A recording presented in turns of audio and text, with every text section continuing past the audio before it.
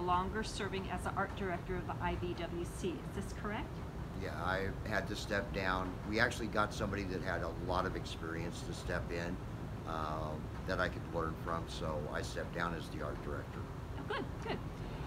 After the research and interviews that I had done for my capstone project at BSU, the Veterans Mental Health and Suicide Awareness Project 2019, What Can We Do for the 22? I learned that the state of Idaho is the 8th highest state in suicide ranking right now, and that 16 to 22 veterans are taking their lives on a daily basis.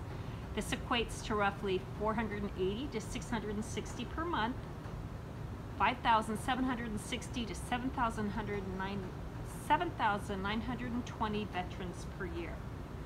Although these veterans' deaths are national figures and not specific to the state of Idaho, I realized after doing the research on this project and talking to the different veterans and veterans representatives that I did, that there are 5 areas of focus, I call them 5 pillars, that need to be addressed for all our current returning veterans. One is education, another one is employment, the third one is housing, the fourth one is mental health, and the fifth one is reintegration into society. I would first like you to share your thoughts on what the difference is between the veterans from World War I, World War II, and the post-Vietnam veterans, including those who are serving today. What do you believe are the contributing factors to the rise in veteran suicides? One of the big problems that we have on the numbers is that you have to do a lot of research to find out the age. A lot of older veterans are committing suicide, and part of that is, you just had something come up. Oh, never mind. When you World War I, World War II, even Korea, when they came back, they went to work, and now they're getting older and they're no longer working, and they're having a hard time getting into the VA system because they didn't do it.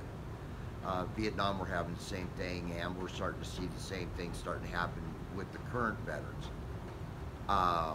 Reintegration is, back into society is one thing, but it's extremely hard to reintegrate with your family. Also, World War I, World War II, Korea, and those, it took time for the veterans to get from where they did combat to come home. They had time to de-wind.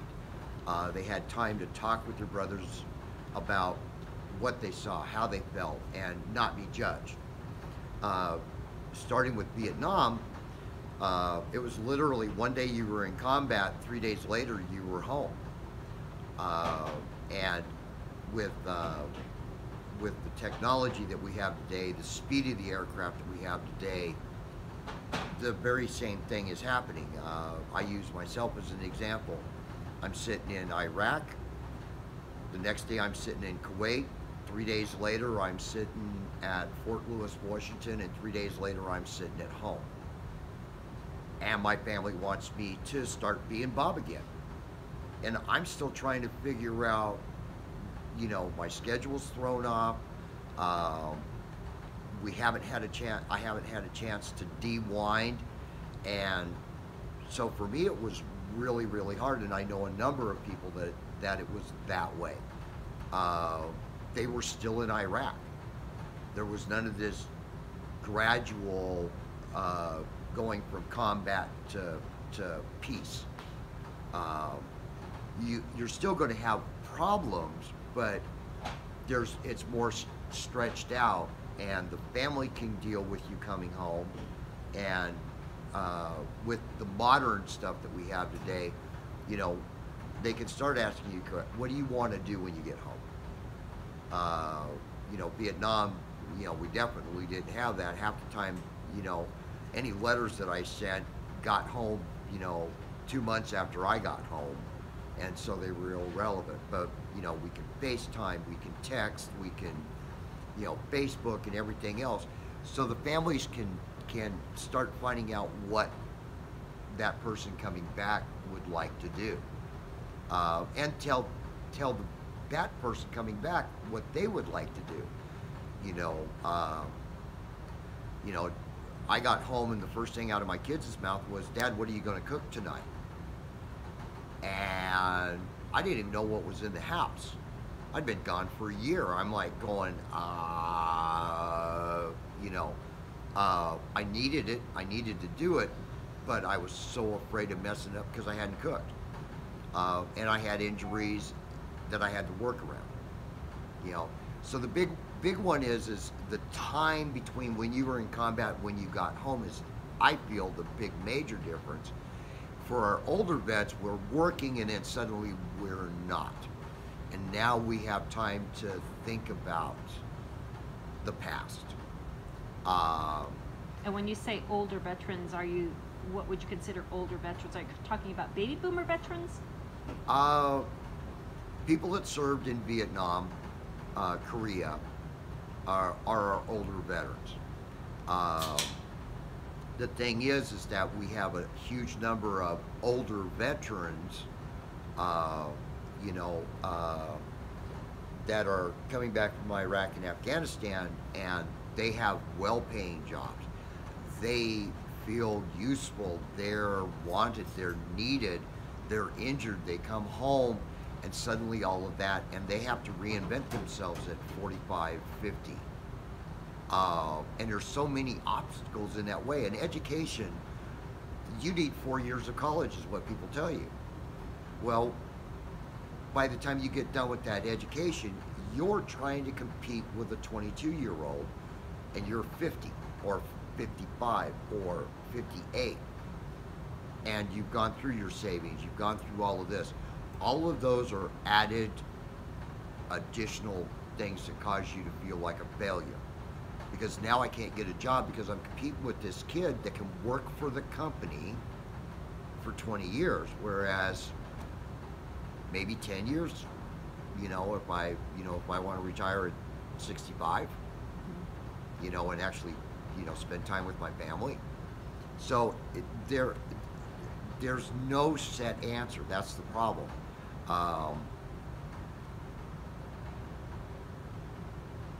All I can say is what works for me and what works for my family.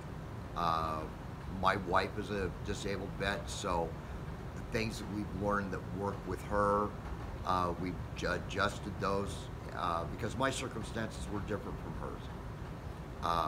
Somalia and Haiti were nothing like Iraq. I went to Iraq going to war. My wife went to Somalia to feed starving kids, and still got shot at and blown up, but it wasn't a war. When they went into Haiti, they moved to Haiti thinking they were going to have to invade this town, this island, and in one day it changed to, nope, we're just going to help keep the peace. Okay, so I want to get back to something that you stated early in the conversation. You said a lot of veterans, they either don't know how to get into the system, they're not aware of getting into the system, or they just choose not to get into the system. So what do you mean by getting into the system? Well, the VA has a tremendous amount of things that they do for veterans. The sooner you get into the system and get your medical history recorded, as you get older, that's already there. Instead of what's happening with a number of people, they came back from Vietnam and they had nothing, wanted nothing to do with the VA. Well, now they're in their 60s and they're trying to track down the medical records. They're trying to track down, because the VA has things in place that even if I can't find the medical records, if I can find somebody that says, yes, this person, I was there, but because of the age, those people are dying off. And because of Agent Orange and half a dozen other things, these people are dying off. So getting the help that you need and you deserve and is owed you, you can't do, because the things that are set up for you to do that rely on other people, and those people are dying off.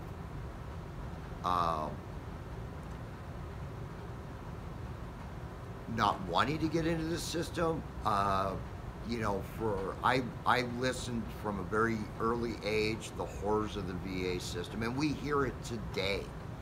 You know, doctors not caring and all these other things that make you not want to deal with the VA.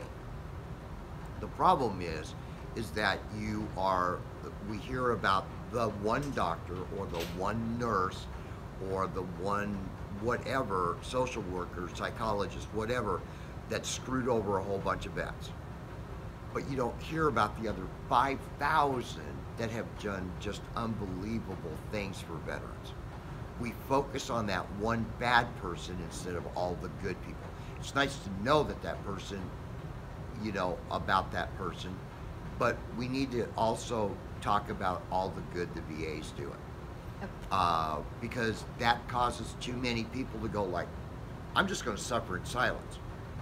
I'm going to drink my alcohol, do my drugs, get in trouble with the law, and, you know, and that doesn't mean that every veteran does that. I know a number of veterans that have never been to the VA that are doing great, but they also managed to luck out and get into jobs that had really good health care.